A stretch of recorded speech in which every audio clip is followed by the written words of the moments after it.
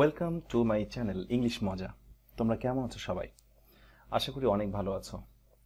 হ্যাঁ, আজকে স্ক্রিনে দেখতেই পাচ্ছ, তুমি যদি এইচএসসি সেকেন্ড ইয়ার অথবা এইচএসসি ফাইনাল পরীক্ষার্থী হও তবে আজকের ভিডিও ক্লাসটি তোমার জন্য। হ্যাঁ, তুমি যদি ফার্স্ট ইয়ার স্টুডেন্ট হও এইচএসসি, তুমি যদি এখন ফার্স্ট ইয়ারে থাকো তো তোমার জন্য এটা ইম্পর্টেন্ট হবে, কারণ তুমি একসময় সেকেন্ড ইয়ার স্টুডেন্ট হবে। তো চলো আমরা দেখে নিই আজকে তোমাদের জন্য আলোচনায় কি থাকছে। ইয়েস, তোমাদের জন্য আজকে আলোচ্য বিষয় থাকছে প্রোনাউন রেফারেন্স। অত্যন্ত গুরুত্বপূর্ণ একটা আইটেম। সেকেন্ড ইয়ারের স্টুডেন্টরা এই আইটেমটাকে অনেক বেশি ভয় পায়। তো তোমাদের সেকেন্ড ইয়ারে যতগুলো আইটেম আছে, যতগুলো কঠিন বা তোমাদের কাছে একটু কষ্টকর মনে হয়, তার মধ্যে প্রোনাউন রেফারেন্স অন্যতম একটা। আজকে আমরা সেই প্রোনাউন রেফারেন্স নিয়ে কথা বলবো। প্রোনাউন রেফারেন্সের ক্ষেত্রে নিচে একটা ট্যাগ লাইন দেওয়া আছে, দেখতে পাচ্ছ, how to use correct pronoun. সঠিক প্রোনাউন আমরা বসানোর নিয়ম কারণগুলো আজকে শিখবো। সো তোমরা যদি খাতা কলম নিয়ে রেডি থাকো, ওয়েলকাম। আর না থাকলে খাতা কলম নিয়ে রেডি হয়ে যাও। তো চলো, লেটস স্টার্ট।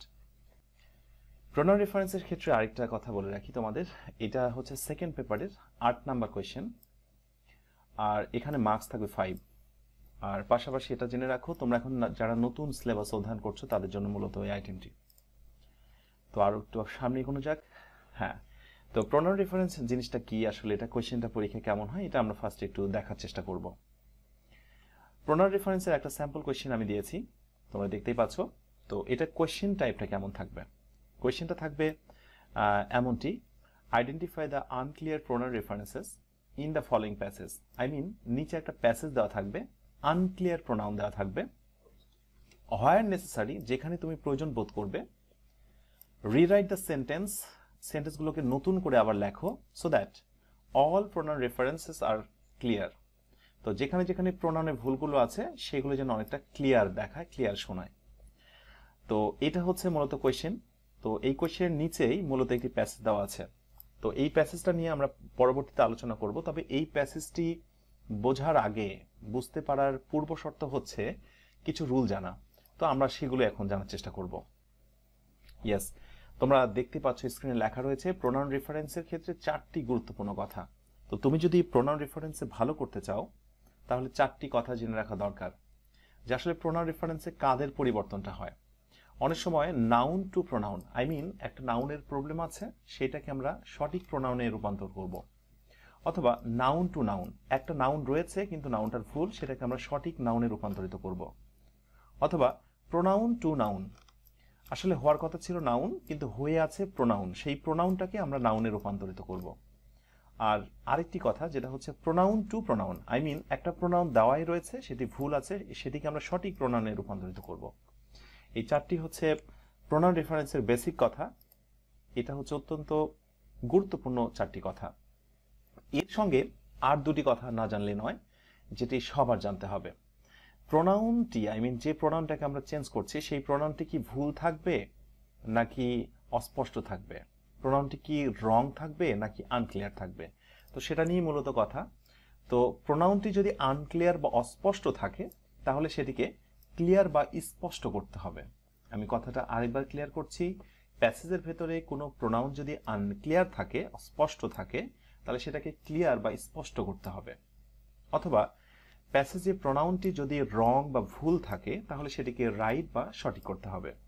তাহলে আমরা মোটামুটি এখান থেকে একটা ধারণা পেলাম যে রং থাকবে রাইট, অথবা আনক্লিয়ার থাকবে সেটাকে ক্লিয়ার, এমনটি করতে হতে পারে। প্রোনাউন রেফারেন্সের ক্ষেত্রে মৌলিক কয়েকটি রুলস। নাম্বার 1, লক্ষ্য রাখতে হবে প্রোনাউন রেফারেন্সে কোন বিষয়, কোন ঘটনা বা কোন ব্যক্তিকে প্রাধান্য দেওয়া হচ্ছে, মূলত তাকেই সঠিক প্রোনাউনে রূপান্তরিত করতে হবে। তার মানে বোঝাতে চাচ্ছি প্রোনাউন রেফারেন্সের মূল বিষয়টা কি, কার উপর ভিত্তি করে ওই প্যাসেজটি রচিত হয়েছে, সেইটা এবং তার আশেপাশে কেন্দ্র করে আমরা প্রোনাউন রেফারেন্সের ক্ষেত্রে কারেকশনগুলো করব। নাম্বার 2, একটি প্রোনাউন যদি আমরা কখনো একবার ক্লিয়ার বা রাইট করে ফেলি তাহলে দ্বিতীয়বার সেটিকে ক্লিয়ার আর রাইট করতে হবে না। এটা আমরা অনেক সময় ভুল করি, একই প্রোনাউন বারবার আমরা দেখাচ্ছে আনক্লিয়ারকে ক্লিয়ার করছি বা রংকে রাইট করছি, এটা কিন্তু করা যাবে না। ফর এক্সাম্পল, আমরা এখানে একটা উদাহরণ দিচ্ছি। ধরো একটি সেন্টেন্স, আমি সেন্টেন্সটি একটু হাইলাইট করছি তোমাদের সুবিধার্থে। One can solve the problem easily as this is the demand of present time. We can also solve the problem as this is our demand. তো তুমি একটু গেস করো তো এই সেন্টেন্সে প্রোনাউনের ভুলটি কোথায় থাকতে পারে? ইয়েস, এই সেন্টেন্সে প্রোনাউনের ভুলটি হচ্ছে আমি প্রবলেমটি সমাধান করতে পারি সহজেই, যেহেতু this is the demand of present time. এটা হচ্ছে বর্তমান সময়ের একটি সমস্যা, বা যে কোনো একজন এটা সমাধান করতে পারে বা করতে চায়, কেননা এটা হচ্ছে বর্তমান সময়ের একটি অন্যতম সমস্যা।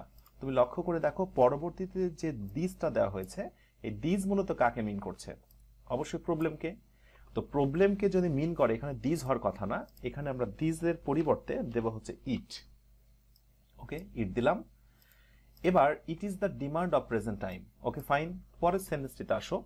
We can also solve the problem. আমরাও ব্যাপারটা সমাধান করতে পারি as this is our demand. Yes, তুমি লক্ষ্য করে দেখো এই দিসটা কিন্তু ডাবল ইউজ হয়েছে। তাহলে এইখানে দিস তুলে তুমি হচ্ছে ইট দিয়েছো, কিন্তু পরবর্তীতে এই দিস তুলে তুমি আর ইট দিতে পারবে না। তার মানে একটি প্রোনাউন যখন একবার ক্লিয়ার করে ফেলেছো, দ্বিতীয়বার সেটাকে আর ক্লিয়ার করার দরকার নেই। আশা করি ব্যাপারটা বুঝতে পেরেছো। নাম্বার 3, প্রথমে বা প্রথম সেন্টেন্সের অবজেক্ট দ্বিতীয় সেন্টেন্সে সবসময় সাবজেক্ট হবে। ওকে, ব্যাপারটা একটু ক্লিয়ার করি আমরা। এই সেন্টেন্সটি তোমরা যেটা দেখতে পাচ্ছ, লেখা রয়েছে the baby loves very much. Baby অনেক হাসে। ইট মেক্স মি হ্যাপি, আর এটা আমাকে অনেক খুশি করে। ইট ইজ মাই ডিমান্ড, এটাই আমার চাওয়া। তো লক্ষ্য করে দেখো বেবিটি অনেক হাসে, ইট মেক্স মি হ্যাপি। তো আমাকে হ্যাপিটা কে করছে? আমাকে হ্যাপি কি বেবি করছে নাকি তার হাসি করছে? আমরা দেখতে পাচ্ছি যে আসলে আমাকে হ্যাপি করছে হচ্ছে তার হাসি, কারণ তার হাসি আমাকে হ্যাপি করছে। সো প্রথম সেন্টেন্সের এই অংশটুকু পরবর্তী সেন্টেন্সের সাবজেক্টের পজিশনে চলে আসবে। সো এই জায়গাটায় আমরা ইট তুলে দিয়ে এখানে করে দেব আমরা লাফিং। এখানে করে দেব আমরা লাফিং। ওকে, এবার পরেরটিতে চলে এসো। ইট ইজ মাই ডিমান্ড, এটাই আমার চাওয়া। তুমি লক্ষ্য করে দেখো তো এই ইটটা কি আসলে? বেবিটি অনেক হাসে, তার হাসি আমাকে খুশি করলো, আর এটাই হচ্ছে আমার চাওয়া। কোনটা চাওয়া? আমার কাছে চাওয়া। সো এই হ্যাপিটাকে আমরা এই পাশে নিয়ে চলে আসবো, এই ইটটা তুলে দিয়ে আমরা এখানে দেবো হ্যাপিনেস। আচ্ছা, এক্ষেত্রে আরেকটা বিষয় তোমাদের বলে রাখি যে আমি কিন্তু শুধু হ্যাপি নিইনি, হ্যাপিটাকে হ্যাপিনেসে রূপান্তরিত করেছি। তার মানে হ্যাপিনেস যেহেতু সাবজেক্টের পজিশন দখল করেছে, আর তোমরা তো এটা জানো যে সাবজেক্ট হতে চাইলে তাকে অবশ্যই নাউন হতে হবে, তো সেই জন্য আমরা মূলত হ্যাপিকে হ্যাপিনেস করেছি। তো এটাই হচ্ছে যে প্রথম সেন্টেন্সের অবজেক্ট বা অবজেক্ট পজিশনে যারা থাকবে, পরবর্তী সেন্টেন্সে সেটা সাবজেক্টে রূপান্তরিত হবে। নাম্বার 4, পূর্বের ঘটনাকে নির্দেশ করতে পরের সেন্টেন্সে তা ফ্রেজাল সাবজেক্ট হবে। কি বুঝতে পেরেছ? মনে হয় খুব বেশি বুঝতে পারোনি। আচ্ছা, ব্যাপারটা আমি ক্লিয়ার করি। এই হচ্ছে sentence, we all desire to go to zoo. I mean আমরা সবাই পার্কে যেতে ইচ্ছা পোষণ করি, ইচ্ছা করি সবাই। দিস মেক্স আস হ্যাপি, এটা আমাদেরকে খুশি করে, এই অনুভূতিটি আমাদেরকে খুশি করে। তুমি লক্ষ্য করে দেখো এই দিসটা আসলে কি? দিসটা বলতে আমি কাকে মিন করছি? অবশ্যই গো টু জু। এই গো টু জুটাকে আমাদের ফ্রেজে বা ফ্রেজাল সাবজেক্টে রূপান্তরিত করতে হবে। তো ফ্রেজাল সাবজেক্টে রূপান্তরিত করতে গেলে আমরা এটাকে করে দেব going to zoo. Going to জু এটাই হচ্ছে ফ্রেজাল সাবজেক্ট। তো ফ্রেজের মধ্যে তোমরা এটা সবাই জানো যে অবশ্যই জিরান্ড হয়ে যায়, আই মিন ভার্বের সঙ্গে আইএনজি করে দিতে হয়। অ্যান্ড নাম্বার 5, প্রোনাউনের প্রকারগুলো সম্পর্কে একটা সুস্পষ্ট ধারণা থাকতে হবে। বিশেষ করে প্রোনাউনের অনেকগুলো প্রকার আছে, তার মধ্যে relative pronoun, personal pronoun, possessive pronoun, demonstrative pronoun, এইগুলো সম্পর্কে একটু বেশি ধারণা রাখতে হবে। কারণ বারবারই দেখা যাচ্ছে যে প্রোনাউন রেফারেন্সের ক্ষেত্রে এই কয়েকটি প্রকার থেকে সমস্যাগুলো তৈরি হচ্ছে এবং তোমাদেরকে সলভ করতে বলা হচ্ছে। তো একটি উদাহরণের মাধ্যমে দেখা যাক যে প্রোনাউন সংগঠিত আর কি সমস্যাগুলো কেমন। I can solve the problem what is found in our daily life. আচ্ছা, গেস করো তো এই সেন্টেন্সে প্রোনাউন জনিত একটি ভুল রয়েছে, সেই ভুলটি কোথায়? হ্যাঁ, ভুলটি হচ্ছে ঠিক হোয়াটের জায়গায়। যারা ধরতে পেরেছো, ওকে, খুব ভালো। তো কেন ভুলটি হয়েছে একটু আমরা দেখার চেষ্টা করি। I can solve the problem what is found, না, আমরা আসলে এখানে একটা রিলেটিভ প্রোনাউন বসাবো। তো হোয়াট তো রিলেটিভ প্রোনাউন নয়, রিলেটিভ প্রোনাউন হবে অ্যাকচুয়ালি এখানে দ্যাট, আমরা দ্যাট দিতে পারি অথবা দিতে পারি হুইজ। তাহলে এইটি ছিল একটি ভুল। সো এই কয়েকটি বেসিক তোমার যদি মোটামুটি জানা থাকে তাহলে প্রোনাউন রেফারেন্সে যে প্যাসেজটি আসবে সেটি সলভ করতে তোমার জন্য অনেকটা সহজ হবে। তো চলো আমরা এবার দেখে নিই পরীক্ষায় আসার মতো বা বিভিন্ন জায়গায় বিভিন্ন সময় এসেছে এরকম একটি প্যাসেজ প্র্যাকটিস করা যাক। তো প্রোনাউন রেফারেন্সের ক্ষেত্রে তোমাদের বলে রাখি, যখন তোমাদের পরীক্ষায় এরকম কোনো প্যাসেজ থাকবে তো প্যাসেজটা তোমরা প্রথমত একবার পড়ে নেবে এবং অনুধাবন করার চেষ্টা করবে যে কাকে নিয়ে কথা বলা হচ্ছে, কে কার সঙ্গে রিলেটেড। তো আমরা দেখতে পাচ্ছি যে প্যাসেজটা এখানে রয়েছে তার আলোচ্য বিষয় হচ্ছে টিচিং। তো টিচিং এর সঙ্গে কার সম্পর্ক হতে পারে? অবশ্যই একজন ব্যক্তির সম্পর্ক হতে পারে। তো সেটাই হচ্ছে মূল উপজীব্য বিষয়। তো এইটা যখন তুমি ধারণা করে ফেলেছো, এবার পুরো প্যাসেজটা তুমি একবার পড়ে নেবে। তো যেহেতু আমার প্যাসেজটা পড়া আছে তাই আমি টাইমটা নষ্ট করছি না, আমরা শুরু করছি এখান থেকে। Teaching is a profession what is full of challenge. আচ্ছা ধারণা করো তো প্রথম বাক্যে ভুলটা কোথায়? হ্যাঁ, ভুলটা রয়েছে হোয়াটে। কারণ টিচিং প্রফেশন এইটাকে মিন করতে চাইলে রিলেটিভ প্রোনাউন হোয়াট দেওয়া যাবে না, এখানে দিতে হবে হুইচ। আমরা রিলেটিভ প্রোনাউন এখানে দেব হুইচ। এই ভুলটা ছিল এখানে। এর পরেরটাই বলা হচ্ছে I want to be a teacher, আমি টিচার হতে চাই। ওকে, বিকজ কারণ you like working with children.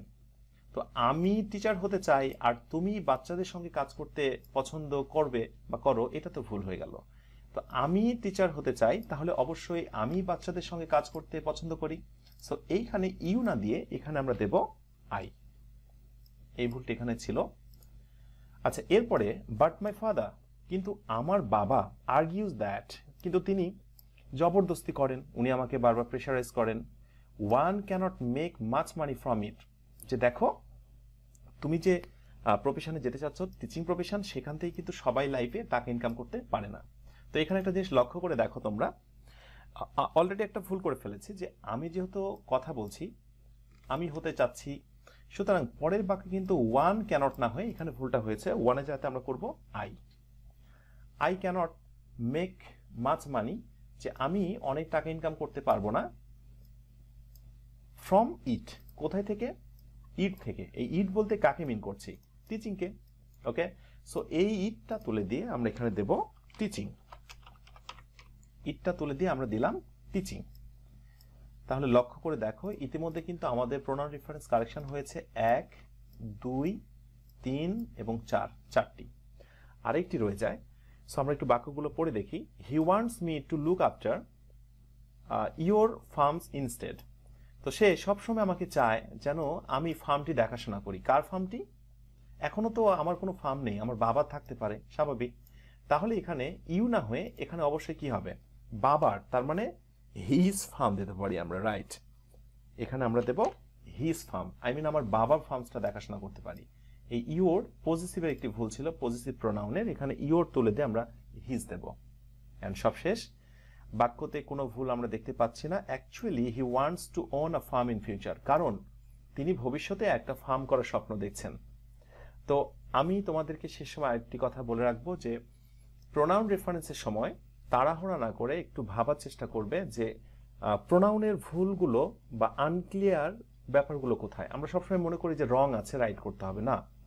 আনক্লিয়ারকে clear করতে হবে এবং অনেক সময় রংকে রাইট করতে হবে। তো এটা তোমাদের জন্য একটি আলোচনা ছিল। তোমরা মোটামুটি ধারণা রাখো যে প্রোনাউন রেফারেন্স আসলে কঠিন কিছু না, প্রোনাউন জনিত সমস্যা। তো মূলত এই আয়োজনটি তোমাদের জন্য ছিল। যদি এই আলোচনাটি তোমাদের জন্য ভালো লেগে থাকে তাহলে আমার পরিশ্রম সার্থক হবে। তো তোমরা সবাই অনেক ভালো থাকো। আর তোমরা যারা এই ভিডিওটি দেখলে, ভিডিওটির নিচেই সাবস্ক্রাইব একটি বাটন রয়েছে, সেখানে ক্লিক করে সাবস্ক্রিপশনটা করে নেবে, তাহলে পরবর্তী ভিডিওগুলো দ্রুত পেয়ে যাবে। তো তোমরা সবাই অনেক ভালো থাকো, তোমাদের দিনগুলো অনেক সুখময় হোক।